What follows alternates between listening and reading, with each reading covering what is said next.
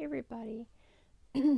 I received my pocket letters back from a swap that I was in at myscraproom.ning.com, and I created an album just for my pocket letters.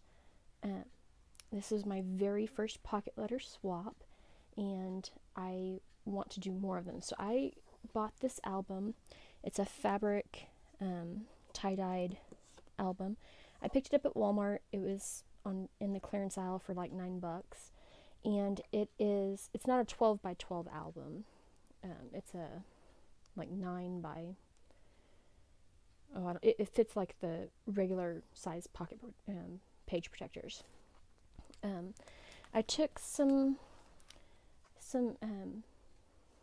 white canvas adhesive backed letters that I'd picked up from Hobby Lobby on clearance, and did the word pocket.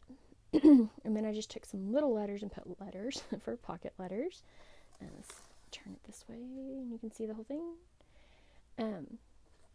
I'm leaving this plastic sleeve on it just to protect it, but I just took it off for the video. These little vellum envelopes with a little piece of cardstock in them, these came as one of the extras in the swap, and I just thought, how perfect is that? So I put them on the front cover, and maybe as I do more pocket letters, if I get something like that, a little embellishment or something, maybe I'll attach it. But I'm not going to go through who made each one. I mean, of course this is the one that I did, but I just wanted to show them. Look how beautiful these are. Oh my goodness. And I won't show like all the extra goodies that we got, but oh, so pretty.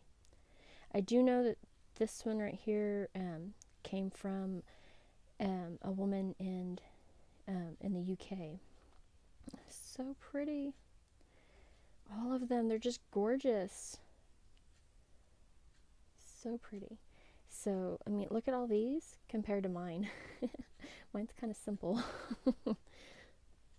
Like, even this one, there's not a whole lot on it, but it's just so beautiful. It just pops out at you.